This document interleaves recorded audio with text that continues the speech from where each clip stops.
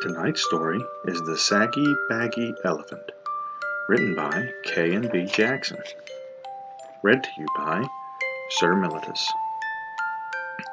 A happy little elephant was dancing through the jungle. He thought he was dancing beautifully.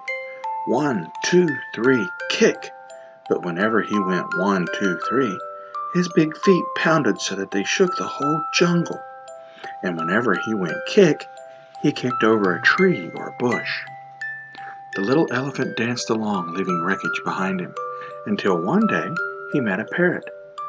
"Why are you shaking the jungle all to pieces?" cried the parrot, who had never before seen an elephant. "What kind of animal are you, anyway?" The little elephant said, "I don't know what kind of animal I am. I live all alone in the jungle. I dance and I kick, and I call myself Sookie. It's a good sounding name, and it fits me, don't you think?" "Maybe," answered the parrot, "but if it does, it's the only thing that does fit you. Your ears are too big for you, and your nose is way too big for you, and your skin is much, much too big for you. It's baggy and saggy. You should call yourself Saggy Baggy." Sookie sighed. His pants did look pretty wrinkled. "I'd be glad to improve myself," he said, "but I don't know how to go about it. What shall I do?" "I can't tell you. I never saw anything like you in all my life," replied the parrot. The little elephant tried to smooth out his skin. He rubbed it with his trunk. That did no good. He pulled up his pants legs, but they fell right back into dozens of wrinkles. It was very disappointing, and the parrot's saucy laugh didn't help a bit. Just then a tiger came walking along. He was a beautiful, sleek tiger. His skin fit him like a glove.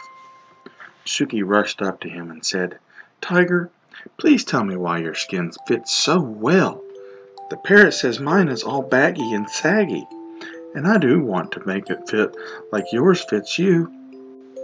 The tiger didn't care a fig about Sookie's troubles, but he did feel flattered and important, and he did feel just a little mite hungry.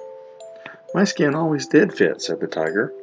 "Maybe it's because I take a lot of exercise. But," added the tiger, "if you don't care for exercise, I shall be delighted to nibble a few of those extra pounds of skin off for you." "Oh, no, thank you, no, thank you," cried Sookie. "I love exercise. Just watch me." Sookie ran until he was well beyond reach. Then he did some somersaults and rolled on his back. He walked on his hind legs and he walked on his front legs. When Sookie wandered down to the river to get a big drink of water, he met the parrot. The parrot laughed harder than ever. "I tried exercising," sighed the little elephant. "Now I don't know what to do." "Soak in the water the way the crocodile does," laughed the parrot. "Maybe your skin will shrink." So Sookie tramped straight into the water. But before he had soaked nearly long enough to shrink his skin, a big crocodile came swimming up, snapping his fierce jaws and looking greedily at Sookie's tender ears. The little elephant clambered up the bank and ran away, feeling very discouraged. "I'd better hide in a dark place where my bags and sags and creases and wrinkles won't show," he said. By and by he found a deep, dark cave, and with a heavy sigh he tramped inside and sat down. Suddenly he heard a fierce growling and grumbling and snarling. He peeped out of the cave and saw a lion padding down the path. "I'm hungry," roared the lion. "I haven't had a thing to eat today. Not a thing except a thin, bony antelope, and a puny monkey, and a buffalo, but such a tough one, and 2 turtles, but you can't count turtles. There's nothing much to eat between those saucers they wear for clothes. I'm hungry. I could eat an elephant." And he began to pad straight toward the dark cave where the little elephant was hidden. "This is the end of me, sags, bags, wrinkles, and all," thought Sookie, and he let out one last trumpeting bellow. Just as he did, the jungle was filled with a terrible crashing and an awful stomping. A whole herd of great gray wrinkled elephants came charging up, and the big hungry lion jumped up in the air, turned around and ran away as fast as he could. Sookie peeped out of the cave. and all the big elephants smiled at him. Sookie thought they were the most beautiful creatures he had ever seen. "I wish I looked just like you," he said. "You do," grinned the big elephants.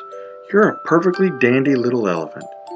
And that made Sookie so happy that he began to dance, 1, 2, 3, kick, through the jungle, with all those big, brave, friendly elephants behind him. The saucy parrot watched him dance, but this time he didn't laugh, not even to himself. The end. Good night.